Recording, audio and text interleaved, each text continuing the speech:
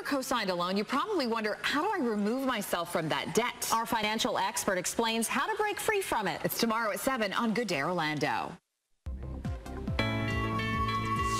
Welcome back to Good Day Orlando. In your consumer quarter, Amazon now joining the student loan business. The online retailer has partnered with Wells Fargo to offer lower interest rates to subscribers of its Prime student service. The discount will be offered to students who want loans to attend college and those who want to refinance existing loans. Well, high credit score is your ticket to discounts in borrowing and insurance. It can also be a key to landing a job or even a rental home. That's why knowing your credit score is more important than ever. Certified Financial Planner Bert joining us this morning to talk about how you can check your FICO credit score for free. Good morning, Joe. Good morning, Andrea. So first off, the difference between a credit report and a credit score, because oftentimes I think we get those mixed up. Right. Your credit score is really derived from your credit report, and your credit report keeps track of who you're paying and how often you're paying. It comes from Equifax, TransUnion, and the last one I can't remember, but there's 3 of them. Easy to get the credit report, but not so easy to get the credit score, right? Thanks to the Fair Credit Protection Bureau, they now have access. You can now get access to that credit score that you've always wanted to figure out where you stand credit-wise. It used to be you had to really pay for it. You could pay $19.95 for it, but now it's a little bit more accessible thanks to the CFPB. Okay, and FICO, what does FICO stand for? Fair Isaac Corporation, and it's actually 60 years old. Started in 1956 really? by 2 guys, yes, by the name of William Fair and Earl Isaac.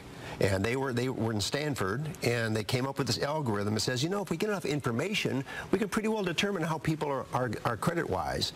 And they've created it, and they sold it, and of course made a lot of money. Okay, you mentioned certain ways to get the credit score for free. What are some other ways you might be able to get your credit score? Well, through your credit card. Okay. Some credit cards now, you go on, if you have an American Express card, you can go online, and you can pull up your score that way.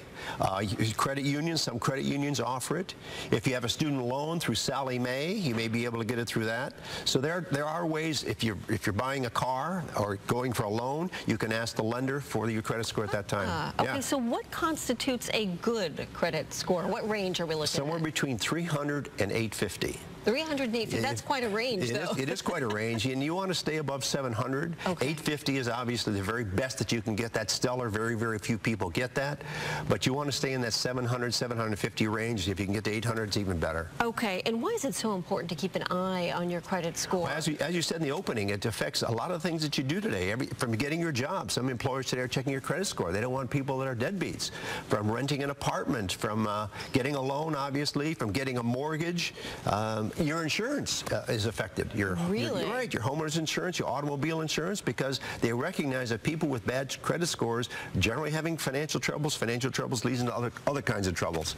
So yeah, your credit score is very, very important. I know a lot of people ask this question: can paying your utility bill late affect your credit score? If it's reported. Now, if you're a habitual late payer, it's going to catch up with you. But if you're a week late, sometime it happens, we understand. But if you're a habitually late payer, it's going to catch up with you. And that's the most important thing, is your credit paying history. Okay. Be on time. Any other advice when it comes to... Stay out of debt. Stay out of debt. You can't. Easier said than done, Joe. That's the easiest way. But if you have debt, consistently pay it off, or pay it off on time. That's the #1 thing. Great advice, Joe. Where can people find you? Just Google me once again, Joe Bert, 2 words, B-E-R-T. Joe, thank you. Thank you. All right.